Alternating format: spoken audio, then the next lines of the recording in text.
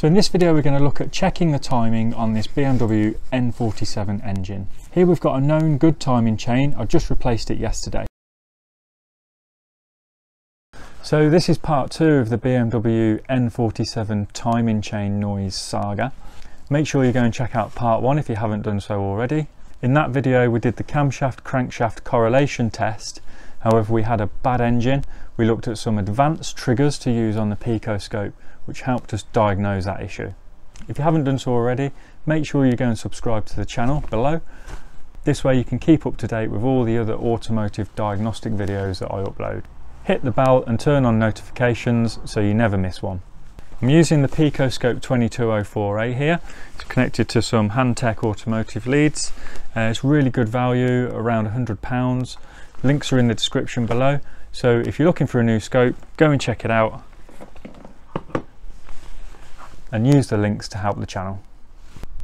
So after confirming the issue with the timing chain the other day, I got the car in and replaced all the timing gear. So after taking it all apart, we did have a look at the timing chains and they didn't really seem stretched compared to the new ones. So once I'd put the camshaft locking tools on at the top and got the gearbox out, I did go down and check how far out the timing was. As we can see here, we had to turn the flywheel quite a bit before we could get the lock-in pin in. So I'd already loosened off the camshaft sprocket so we could turn the crankshaft while the top was locked.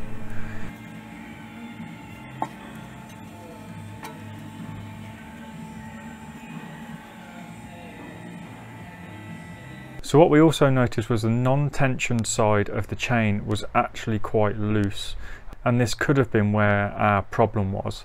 However, it might have also come from where the engine was turned backwards and forwards while I was undoing the bolts for the torque converter. So when I was taking out the top guide, the one that's held in with the tensioner, I took the Torx bolt out and that guide actually just fell out, and I would have thought that you would have had to release some tension to get that out properly. So that could be another issue there. You know, as I said, I think it was more a tension issue rather than a chain stretch issue. As you can also see, there is quite a difference in the size of the chain tensioners, so maybe there's an issue that they know about with the tensioner. You see the old one is quite a bit shorter than the new one. So I'm thinking this was more an issue with the tensioners rather than the chains themselves. But anyone who knows these engines will know that if you've got the chance to replace them, you're better off just doing them. They're snapping left, right and centre. And what we'll do today is compare the two measurements. We'll get the old reading up, take a time measurement from it, and then compare it with what we've got today. We'll also see if we've still got that drift between the camshaft and crankshaft. So I did save a file from the bad timing chain. Just open that up. Called it 520D cold long trace because I did it on a long time trace. Okay, and it's already in the part where we took the measurement, so I'm just going to zoom in on that again. Those of you wondering where the differences lie with the automotive scope and this 2204A scope, is we can see on the screen now we haven't got a very high resolution there. So we've recorded this on a kind of long time base. I can't remember what it was, half-second divisions, I think it was. And you can see we haven't got really, you know, square peaks. That's because of the sample rate of this scope. It's great when we've got it at the low time setting, so around 20 milliseconds, 2 milliseconds, but if we want to do a long record and then zoom in, the resolution isn't so great with this one. But it's good enough, as we can see here. So we've already got a time measurement up there. We're reading between the TDC mark and the beginning of the long camshaft mark there, and we've got 7 milliseconds, 8 milliseconds. So we can do a degrees measurement. So if we pull across from the bottom right hand corner where that green circle is to our first reference point here, and then we'll do the same again to 360 degrees on, so we're going to the same point but one full revolution on. We've now identified 360 degrees. So if we go to the left hand side then and pull that across to the reference point we wanted,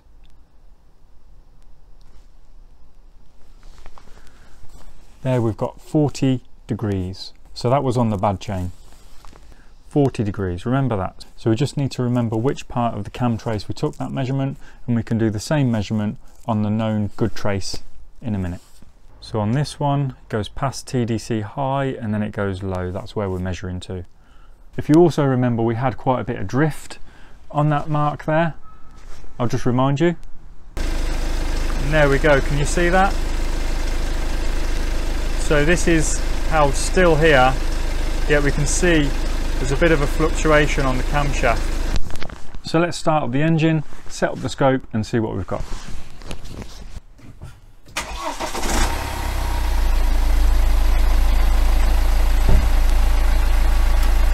So it sounds better already.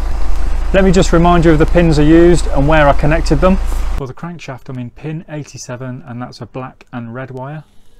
For the camshaft I'm in pin 62 and that's a yellow and violet wire. Both pins are in the same connector, it's the bigger connector of the two. All I did is unconnected the block, turned it upside down and just made a note of where the pins were. So we've got the crankshaft connected to channel A and the camshaft connected to channel B. So I'm going to turn channel A to 20 volts. We're going to go to 20 milliseconds per division.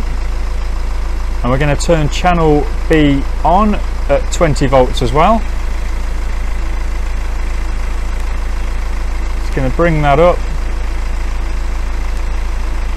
So let's just stop it there and take our reference measurement here. So we went from here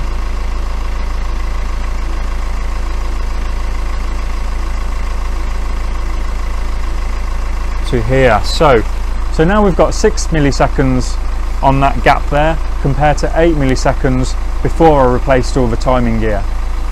So now if we do the degree measurement on the good trace, so on the good timing chain, let's pull across to that first reference point.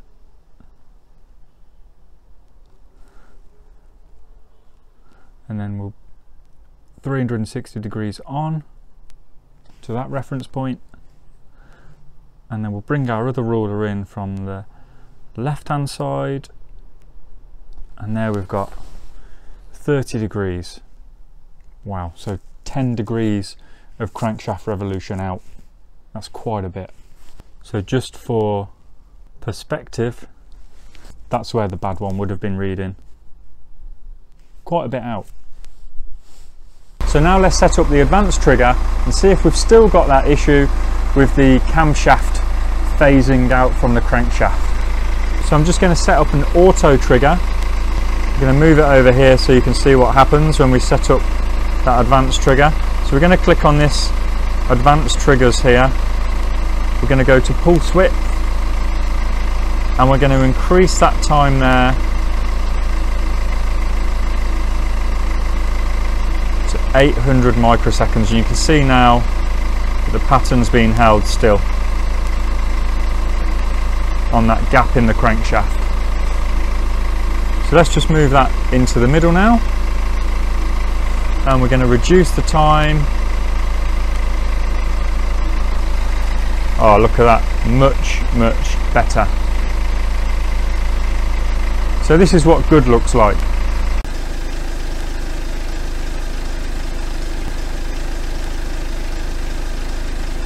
I'm going to save this waveform. I'm just going to go to save. I'm going to call it BMW N47 cam crank good.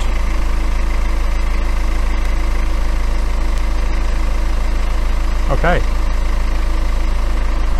so there we go, all fixed. So So I am going to save these PicoScope traces and make them available for you to download. If there's not already a link to my website in the description below, it's because I haven't done it yet. If there is, head over there and check it out.